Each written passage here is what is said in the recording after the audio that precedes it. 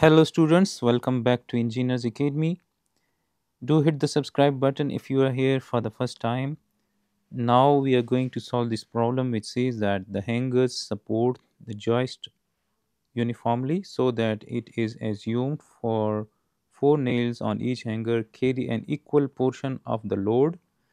If the joist is subjected to the loading shown, determine the average shear stress in each nail of the hanger at ends A and B. Each nail has a diameter of 0.25 inch. The hangers only support vertical loads. So we are given this mechanism, and here we have the hangers, and the hangers are supported by 4 nails and they carry the equal load. And this joist is subjected to this distributed load, which is having the intensity of 30 pound per feet here at end A and 40 pound per feet at end B. So first of all, since we want to find the average shear stress on each nail, we have to find the force which is supported, or we can say the force which is applied on each nail. So for that we will consider this part of the mechanism, and we will find the support reactions at A and B. So we will have Fa and we will have Fb here. So we will find Fa and Fb, and then we will apply the average shear stress formula, and then we will be able to find that average shear stress in each nail. So in order to find Fa and Fb, first of all we have to convert this distributed load into the concentrated load. So as you guys can see that we can subdivide this distributed load into two concentrated load. One of the concentrated load will be this rectangular load, and one of the distributed load will be in the shape of this triangle. So as we know that we can replace the rectangular distributed load by its resultant force if we find the area of this rectangle. So we can replace this rectangular distributed load by its concentrated load, and that concentrated load will be acting at the line of action of the concentrated load, which will replace this rectangular load, will pass through the centroid of this rectangle. So we can replace this rectangular distributed load by a concentrated load of magnitude equal to the area of that rectangle. We can say that this force will replace this rectangular distributed load, and this force must be acting at a distance of 18 divided by 2 at the mid length. And let's say that from here to here, this is 18 divided by 2, or we can say 9 feet. And the magnitude of this concentrated load will be equal to the area of this distributed load, which is in the shape of rectangle, right? So the area of that rectangle is 30 multiplied by this 18 feet. So 30 into 18 is 540. So 540, we can say 540 pounds. And similarly, we will replace this triangular distributed load by its concentrated load, and that concentrated load the line of action of that concentrated load will pass through the centroid of this triangle, and the centroid of this triangle will be somewhere here. So we will have that force here, right? So let me show that force which will replace this triangular distributed load, and the magnitude of this distributed load will be equal to the area of this triangle. Now the area of this triangle will be 1 divided by 2 this base, which is 18, multiplied by this height. So this height is, this whole length is 40, this is 30, so this height is 40 minus 30. So 1 divided by 2 into 18 into 40 minus 30, which is actually 10. So we can say that 1 divided by 2 multiplied by 18 multiplied by 40 minus 30, this gives us 90. So this is equal to 90 pounds. So this is 90 pounds, or we can say This concentrated load, which replaces that triangular distributed load, is equal to 90 pounds, and this force will pass through the centroid of this triangle, and the centroid of this triangle is at a distance of 2/3 of this length from this end, and from this end it is 1/3 of this length.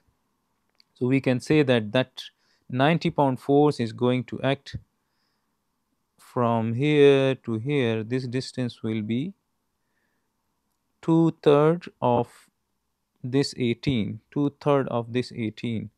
So we can say that 2/3 of 18 is 12. So we can say that this is 12 feet. And now we can show the support reaction. So at A we will have FA, and here we will have FB, and we want to find FA and FB. So now if I apply the sum of the moment about point A, the sum of the moment about point A, that must be equals to 0. Counterclockwise moment is assumed to be positive.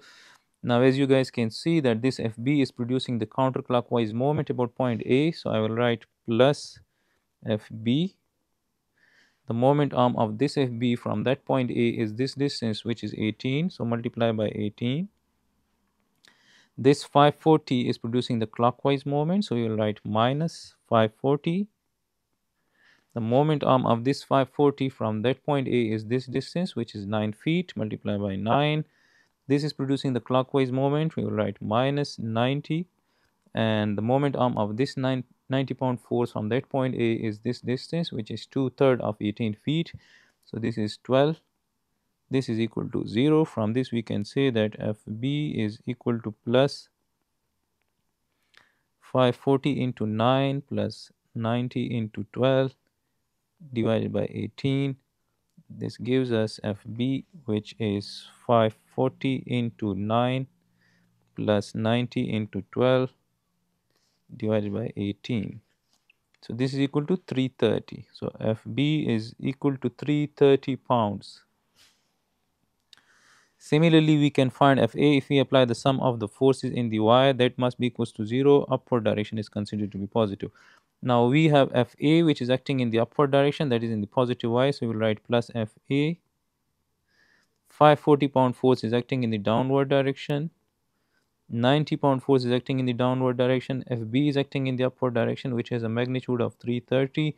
This is equal to 0, and from this we can say that FA is equal to plus 540 plus 90 minus 330. 540 plus 90 minus 330. FA is equal to 300. So FA is equal to 300 pounds and FB is equal to 330 pounds. Now we want to find the average shear stress in each nail. So if we consider the single nail at either at point A and B, let's say that this is the nail at point A. So this is FA. FA is the reaction force. So the applied force on the nail will be in the downward direction. So let's say that this is the force which is applied on one of the nail which is located at point A.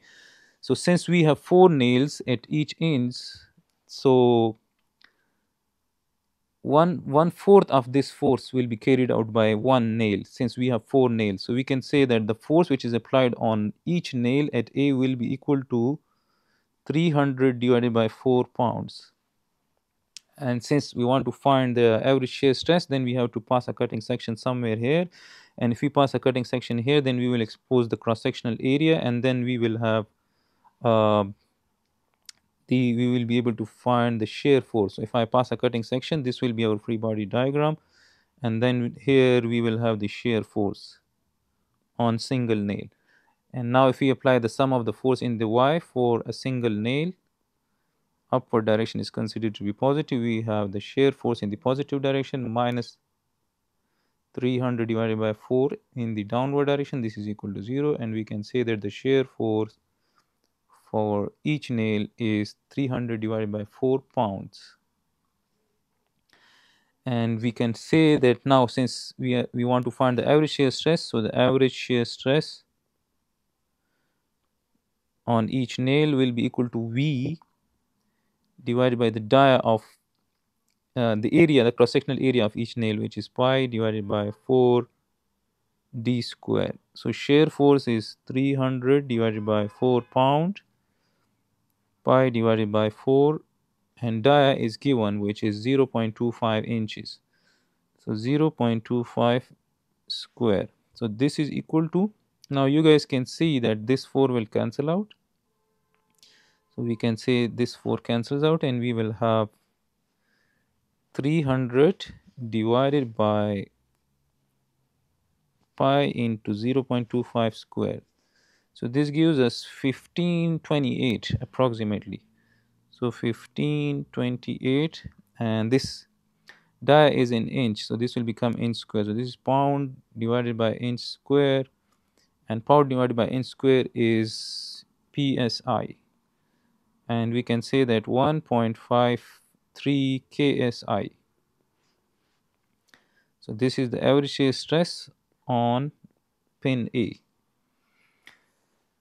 On the nails at A, right? Similarly, we can find applying the same concept. We can consider the nail at B. So let's say that the nail at B will be. We can draw the free body diagram for the nail at B, and now the force on the nail at B will be acting in the downward direction as well, and that will be FB divided by 4, which is 330 divided by 4, since we have 4 nails in B as well. And if we pass a cutting section, so then we will expose the shear force, and this will be the shear force on B. Let's say this is the shear force on nail at A. So if we apply the sum of the forces in the Y again, so we will have shear force on each nail at B in the positive direction minus 330 divided by 4. This is equal to 0, and this is equal to 330 divided by 4. And applying the same average shear stress for formula for nails at B. Now the shear force at B divided by pi divided by 4 dia of nail square. So this is equal to 330 divided by 4 divided by pi divided by 4, 0.25 square. 4 will cancel out, and we will have 330. So this gives us the average shear stress on each nail at end B is equal to 1681 pound per inch square, or psi. And if we divide it by 1000, then this will be 1.68 ksi. So this is the average shear stress on